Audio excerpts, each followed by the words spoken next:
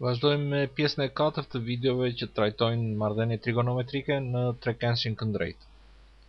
Këtu kemi një ushtrim nëpërmjet të cilit në një sistem koordinativ, pra na janë dhënë pikat A me koordinata 1-4, pra këtu është pozicioni i pikës A, pika B me koordinata 3-5, cila përcaktohet në këtë pjesë të sistemit koordinativ, dhe pika C me koordinata 6-2, që po e paraqitim dhe këtë në sistemin koordinativ.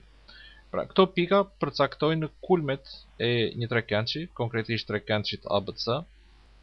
Pra, formojmë trekëndëshin ABC në figurën tonë duke u bazuar në pikat e dhëna, dhe më tej kërkohet të gjendet këndi që formon brinja AC, pra kjo brinjë e trekëndëshit, me drejtëzën paralele me boshtin OX. Kështu që në pikën A me koordinata 1-4 është e nevojshme të ndërtojmë një drejtëz paralele me boshtin OX. Këtu kemi drejtëzën për cilën folëm, dhe këndi që formon kjo drejtëz me brinjën AC është këndi për të cilin bëhet fjalë në kërkesën e ushtrimit tonë.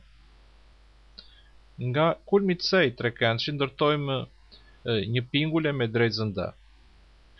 Kjo pingule e takon drejtëzën D në një pikë, koordinatat e cilës janë 6-4.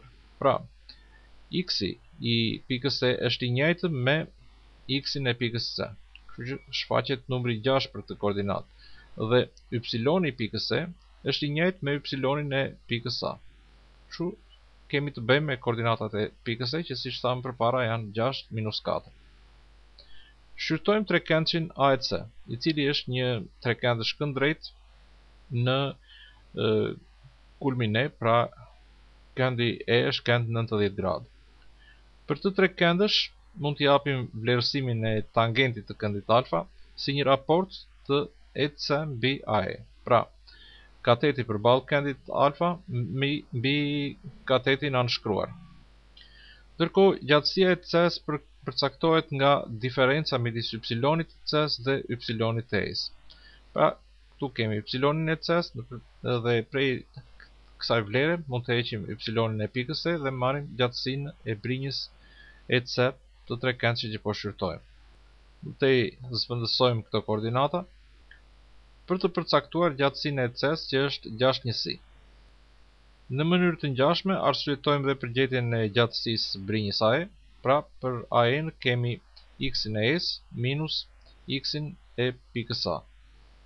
Duke zvendësuar vlerat e x-it e E-s dhe x të A-s, marrim për gjatësitë të AE-s vlerën 5/1. Pra, tangenti këndit alfa përcaktohet nga raporti i 6-s me 5-ën. Duke kryer veprimet, tangent alfa është i barabartë me 1/2.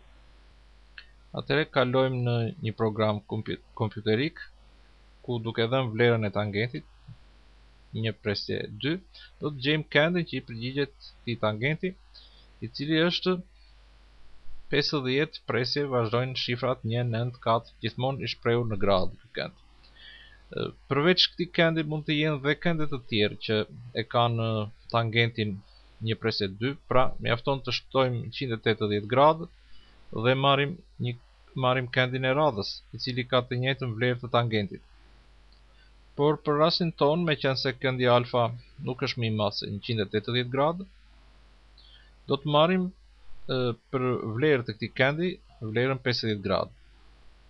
Kështu për ushtrimin ton, përfundimisht do të thoshim që këndi që formon brinja AC e trekëndëshit me drejtëzën paralele me boshtin e x-eve është 50 gradë.